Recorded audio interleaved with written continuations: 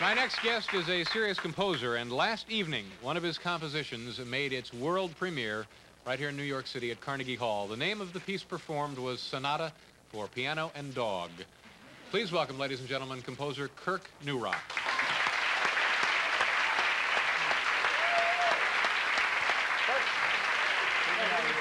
Nice to see you, sir. Congratulations. From what I gather, your performance last night was quite a success. Quite a success indeed, yes, thank you. Explain to us exactly what a sonata for piano and dog is. It seems fairly evident. Well, it's rather evident, I guess. It's modeled after a traditional classical sonata. It's actually for 3 dogs, despite the fact that the title is singular. It's for piano and 3 dogs. It's in 4 movements. It's 25 minutes long.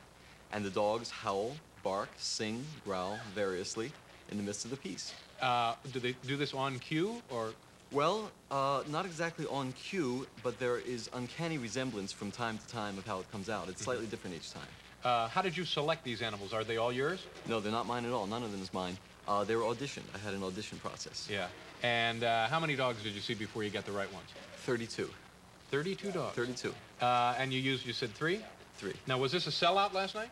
It was not only a sellout, we turned away quite a few people. Now, that's a lot of money, isn't it? Well, yes. Now, are the dogs, they get a cut of this? The dog owners receive a fee. Okay, yes. And now the dog owners also help out in the performance. Yes, they do. What do indeed. they do? Well, each of them does a different thing. One of the dog owners who's not with us tonight plays the harmonica in the ear of the dog, ever so softly. Another of the dog owners sings softly into the dog's ear and occasionally just raises an index finger ever so subtly. And the third dog owner does not have to do much to his dog because his dog sings when he hears one of the other dogs sing. I see. How were they last night? Were they nervous? Did they perform okay? Well, any trouble? I don't think they were nervous. There was some trouble, however, and it was peculiar because we performed the work several times prior to the premiere just as a work-in-progress, little sort of low-profile performance, and we never had any problems at all. And Emily, who comes out and sings the first movement last night in front of a large audience, did not sing. Nothing. No sound came out.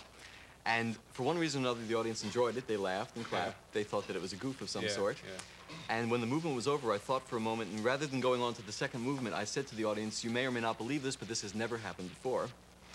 We'd like to perform the first movement again for you because I feel confident Emily will come through, and in fact, she did. We started again from scratch. And we are going to hear part of that work performed last night here tonight. We are indeed. Right. All right, Kirk, go over to the piano. Do you need any introduction? Will the dogs come out? Okay. Kirk Nurock, ladies and gentlemen.